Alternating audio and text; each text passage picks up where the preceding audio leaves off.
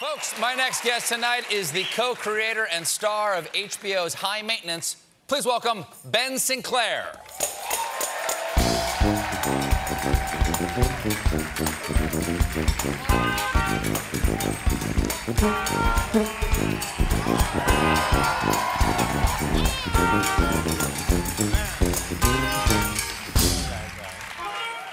Hey.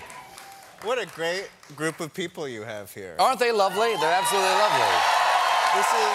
Yeah. It's just so nice to feel welcomed by, like, a group of professionals. Do you not normally feel welcomed by professionals? Is this unusual for you? No, I just feel like talking about it whenever I come across it because it's worth saying. Like, if you can tell that you're a nice guy and it's a top-down thing. I'm like meeting you for the first time. Oh, that's very nice. I like you right now for some reason. All right. Anybody who likes me, I'm a sucker for. Yeah. Well, thanks for being here. Congratulations on season 2 of High Maintenance on HBO. This show's got a fascinating story. Yeah. Like is this true? It started off. It was 5 years ago. It started as a Vimeo web series. Well, not even as a Vimeo web series. 5 years ago, we released the first 3 shorts, which we just did independently. My co-creator and I.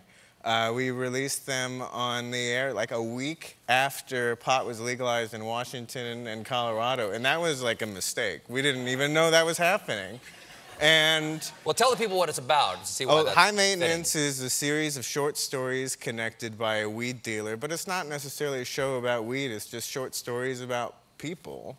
And the weed dealer gets a view of it because he gets that intimate moment in their lives. Yeah, you know, they're both breaking the rules together, the weed dealer and the customer, and there's a sort of intimacy that is kind of inherent in that interaction, and it's been a really, like, lovely experiment that has turned into this show. I'm so lucky. Like, all the time, I just think about, like, wow, like, this is my life. And now, playing a weed dealer, did you have to do a ride-along or anything like that? Like, did you have any personal experience? Have you ever dealt weed?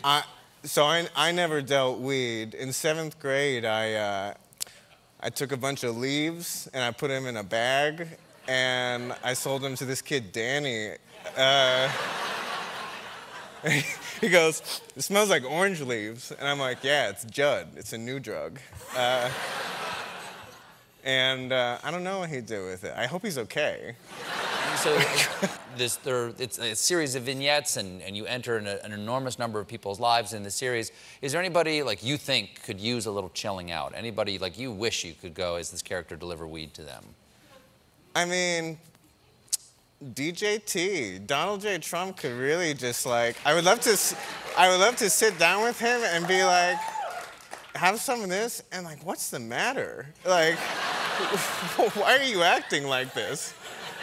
You don't need to be doing this, man. Like, can you imagine him with the munchies, though? I like thought about this. I think he would be like regress to even more of a baby, and he would probably like get very like, get out of me, and then like, you know, he would probably get like really, yeah, he would just not stop eating. It would be like maybe 18 or 19 Diet Cokes instead of 14. Don't do it at the Oval Office desk because, again, the buttons on the desk. Oh, yeah, I know, exactly. When you're high. You want to see a light show? Yeah, exactly. Oh, man. You created this show with your then wife, Katja Blichfeld. Yeah. And now ex-wife, but you're still creating the show together. You're writing and producing it. And is that difficult? Is that a challenge? Oh, no, it was super relaxing. No, of course it... I don't know. I've been thinking about this a lot, and I was kind of reading a profile that was done about her in Vogue last night. Okay. And I was able to read it kind of without having a stake in it, and just like a first-time reader getting to know this person. Mm-hmm. And I was like, what a cool lady. And like, there's things written about our marriage in the article, and I was like, what a cool relationship. Like, I'm just so happy for her. You know, one of the reasons that we split up was because we weren't ultimately happy because, you know, she came out as a lesbian and I came out as like also a man who likes women, but women who like men. Okay. And I just... So do you think, are you saying that it would be easier, it's easier to find out that she came out and her true happiness lies with being with another woman, and that it would be easier to accept and say if she had wanted to just be with another man? Sure, I guess we could do that thought experiment and like...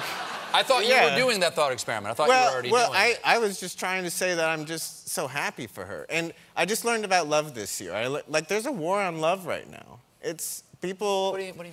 People, there's so much hate flying around. There's so much bad energy flying around right now. Yeah. And I was presented a situation in which I could feel very hurt or very replaced or something, and instead I just realized that true love is wanting the person that you love to be happy, whether you have something to do with it or not. That's beautiful. Yeah. That's beautiful. It was lovely to meet you. Thank you so much for being here. And congratulations on the series and on the love. High Maintenance returns this Friday on HBO. Ben Sinclair, everybody. Wow, what a cliffhanger. What's going to happen in the next Late Show video? Click subscribe to find out.